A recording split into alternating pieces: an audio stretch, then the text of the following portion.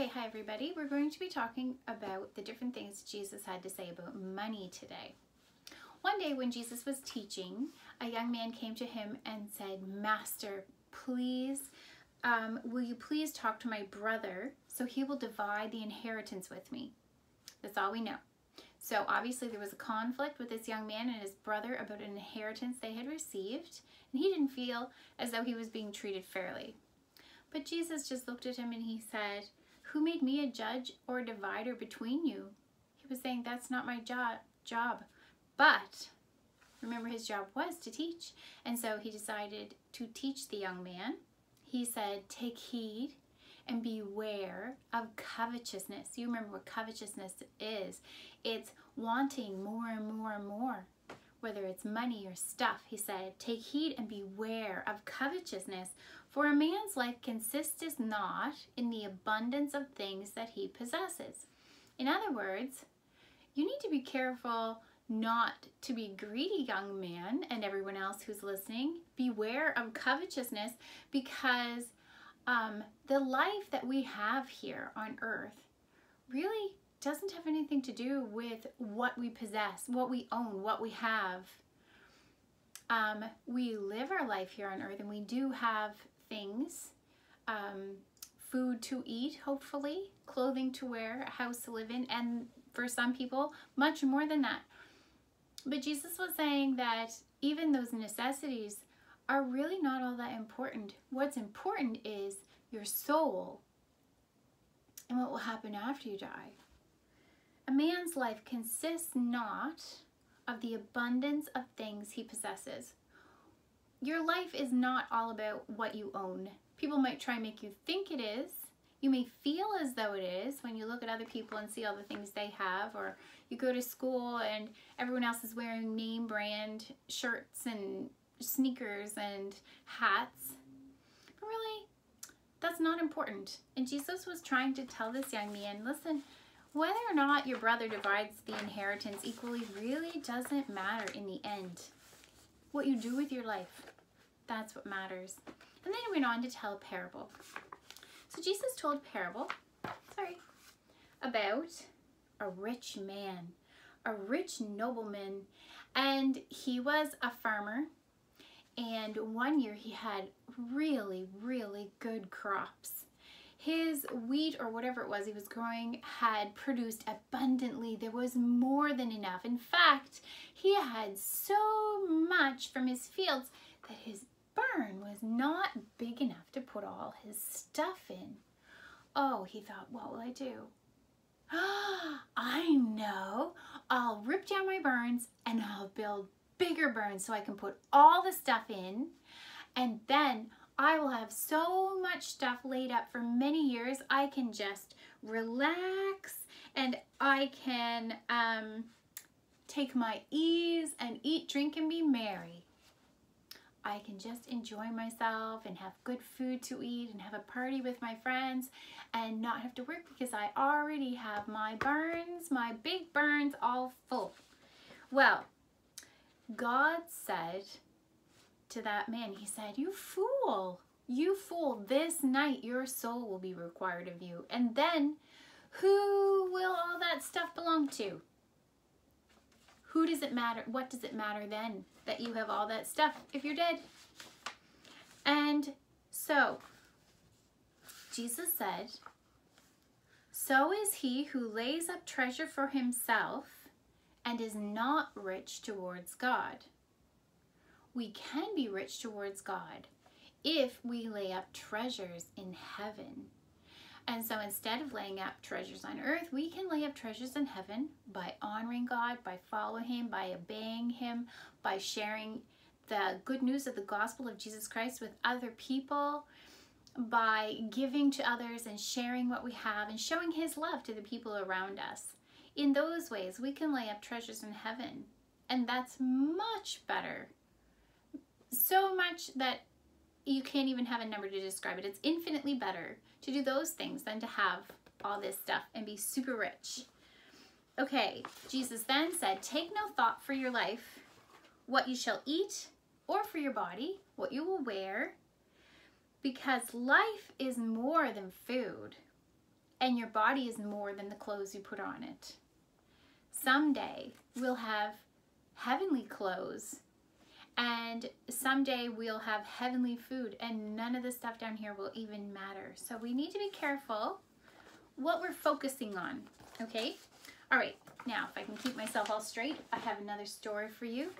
And this is about a rich young ruler, another young man who came to Jesus.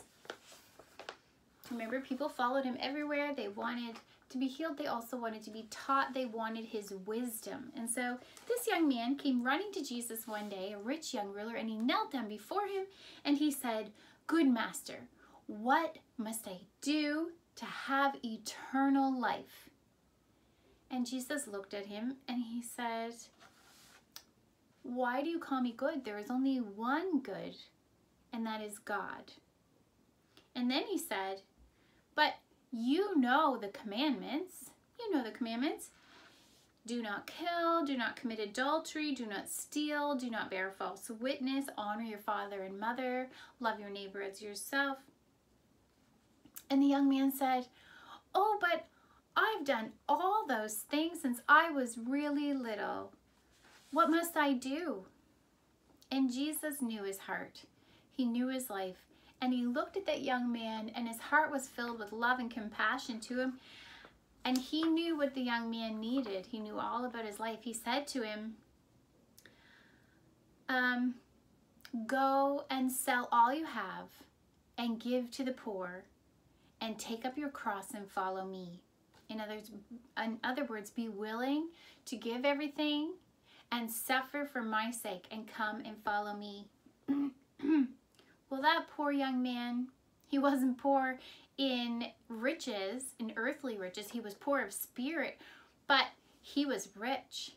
And the thought for him of giving it all away was just too much for him. He couldn't handle it. He did not turn and follow Jesus. He did not share his wealth with others. He went away sorrowfully. He had his answer, but he didn't like the answer. He was probably willing to do many different things, maybe build a temple or something in the honor of God and his own. People would say, "Oh, he built that. He's amazing. Look what he did for the people." He would probably be willing to give some money away to the poor. He might be willing to do many things, but he was not willing to give it all away and suffer for Jesus and follow him. And then Jesus told another little story, a little picture lesson. Okay, he said, "It is easier for a camel to go through the eye of a needle than it is for a rich person to enter the kingdom of God." And no matter which way you look at it, that's a pretty difficult thing. Whether this is a literal camel trying to go through a needle, that's not going to happen. Also, some people believe that there was a gate in the cities that was a very small, narrow gate, that after the big gates had closed for the night, people could come to the little gate and get into the city that way and be safe at night. But it wouldn't be big enough for a camel to go through, or not, without exceeding difficulty. And so, no matter which way you look at it, he was saying, that's impossible. And the disciples said, oh, but then who can be saved? And Jesus said, with man it's impossible, but with God everything is possible. So even though he was saying that it was extremely difficult, well, not impossible, for a really rich person to be able to humble themselves to the place where they would be able to go to heaven, he said it's not actually impossible with God. He can do anything. But that rich young ruler, he was not willing to do what he needed to do. Okay, then Peter said, oh, but Jesus, remember Peter, he jumped into everything. He didn't mind saying whatever came to his mind. He didn't just keep it to himself. He wanted to know, and he didn't mind if Jesus reprimanded him. And so he said, oh, but Jesus, we have left our families and our livelihoods, our fishing boats. We've left everything to follow you. So what does that mean for us? What do we get? What good is that? And Jesus said, well, let me tell you this. He said, no one has ever given up anything, not their home or brothers or sisters, mothers, fathers, wives, husbands, children, or the things they own. No one has given up things for the love of me and the gospel. That's the good news of salvation, and the kingdom of God, for the sake of Jesus, the love of Jesus and his gospel and the kingdom of God. No one's given those things up, but that they will be reimbursed. They will receive back abundantly on earth, maybe not in physical things, but spiritually they will receive abundantly from the Lord, and in heaven they will receive reward. And that's what really matters, isn't it? Because our time on earth is short, but eternity lasts forever.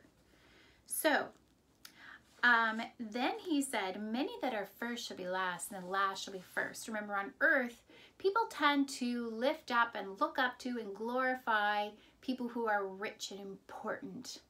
But God doesn't look at riches and social status at all. He looks at the heart.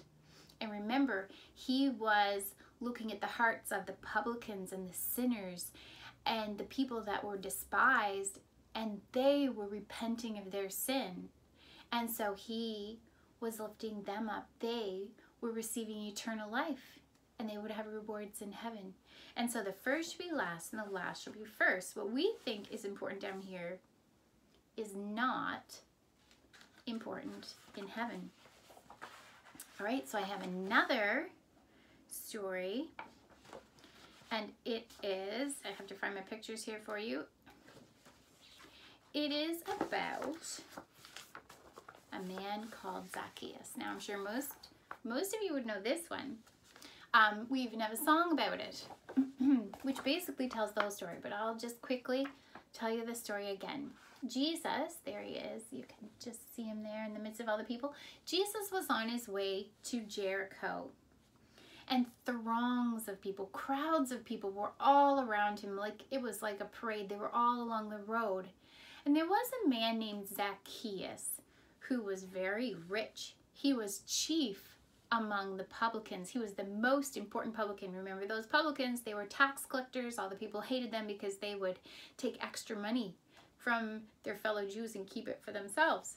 So no one liked the tax collectors, and he was the chief one, the most important one. So people really didn't like him, and he would be really rich.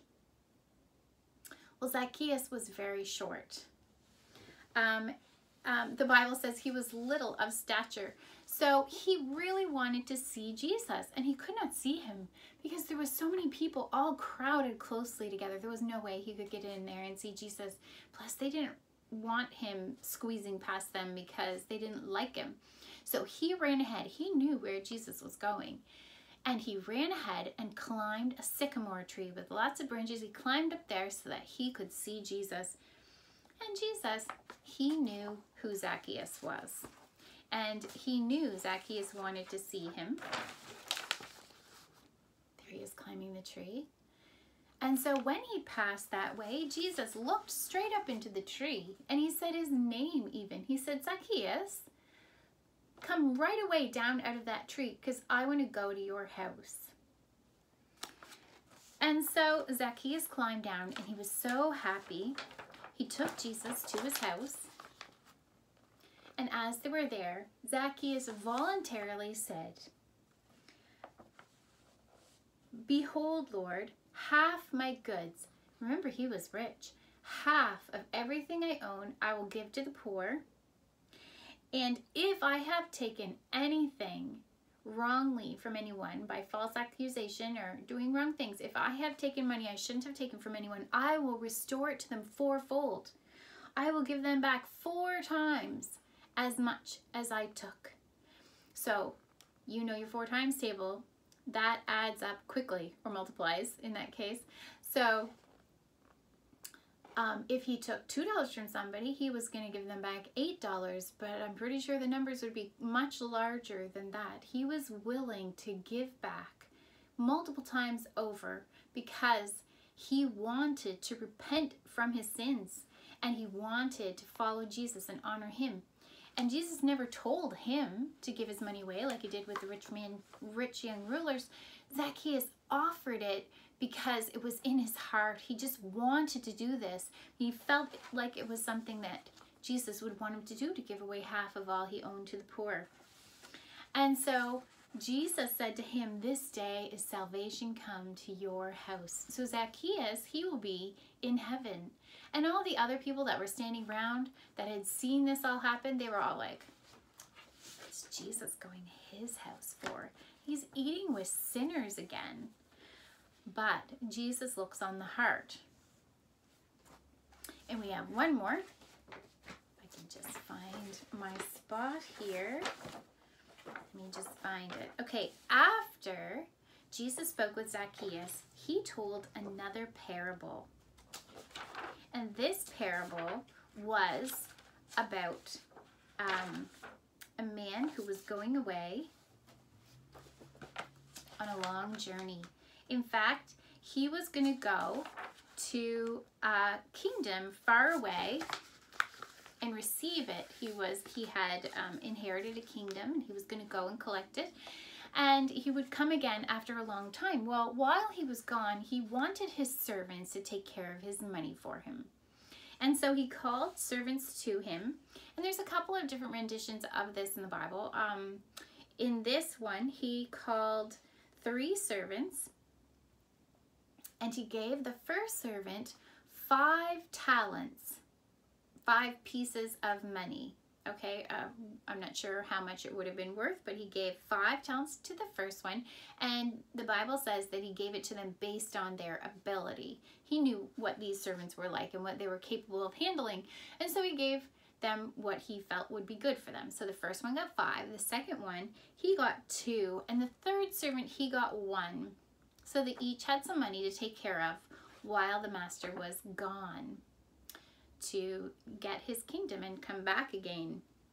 Well, the first 2 servants, they went out and they started up businesses. They traded the money, they lent the money and received back interest from the people they lent it to, and so their money grew and grew and grew. Well, it wasn't theirs. The money they were holding on to for the master, it grew and grew and grew, so that the one who had 5 talents got 10 talents. He doubled the money. And the one who had 2 talents also doubled his money, and he had 4 talents. But the third servant, he went and he buried his in the ground. He wrapped it up first so it didn't get dirty, and then he buried it in the ground. And so there was no extra money to be had, but it was safe. Well, when the master came home, he called his servants to him, and the first one came and he said, "Here is your 5 talents, and I have made another 5 talents. I'm giving you back your money with the extra that I made for you." And the master was very happy with him, and he said, "Well done. You are a good and faithful servant. I will make you ruler over many things." And then the second servant came to him with his money, and he said, "Here's the 2 talents you gave me, and here's another 2 talents that I made from it." And the master said, "Well done, you good and faithful servant. I will make you ruler over many things."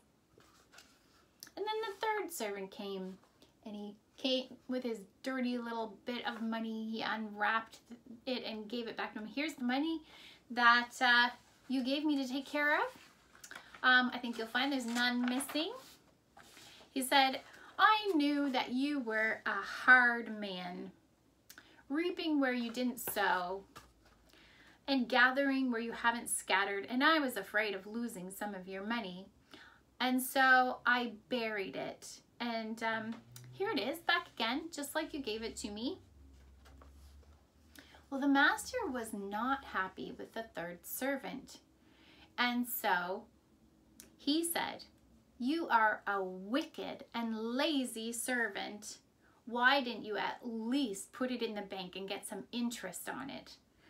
He said, "You have not been faithful with what I entrusted to you, and so I'm going to take it away from you and I'm going to give it to the one who did the most with his money. I'm going to give it to the one who had 10 talents.